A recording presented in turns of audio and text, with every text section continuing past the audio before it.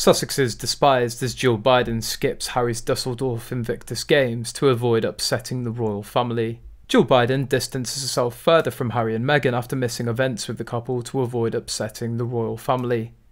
Jill Biden will skip Prince Harry's upcoming Invictus Games and will instead attend a going-away dinner next week for US athletes, the White House announced on Friday. The First Lady is opting against travelling to the Veterans event in Düsseldorf, Germany, which Harry and Meghan will attend, and will instead speak to the competing Americans next week. Jill Biden, who's a staunch advocate for veterans, will still mark the Games by addressing 60 wounded, injured and ill-active service military members and veterans in Belvoir, Virginia, the East Wing confirmed on Friday.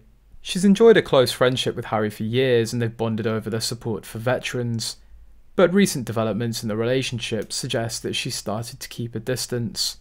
The First Lady wanted to attend the April 2022 Games in The Hague in the Netherlands, per a source close to her, but ultimately didn't go to avoid offending the British royal family, dailymail.com exclusively revealed in July.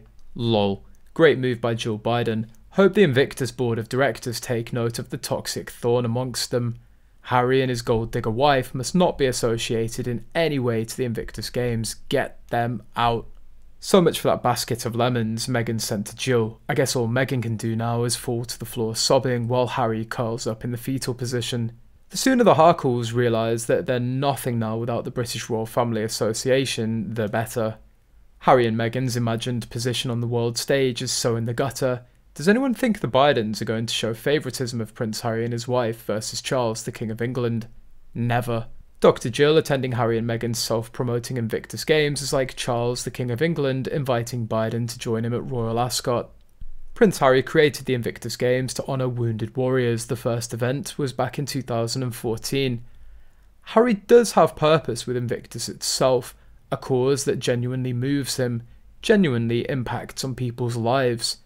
His problem is really in proving to other people what his purpose is. Remind you of anything?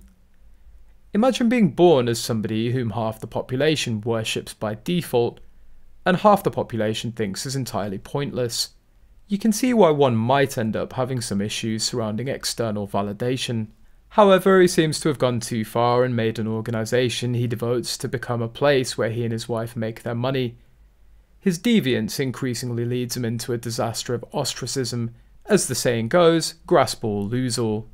The Invictus Games have been deemed the very best of Prince Harry by one columnist, Jan Moir, but she's noticed that one thing seems to mean she can't warm to the former royal.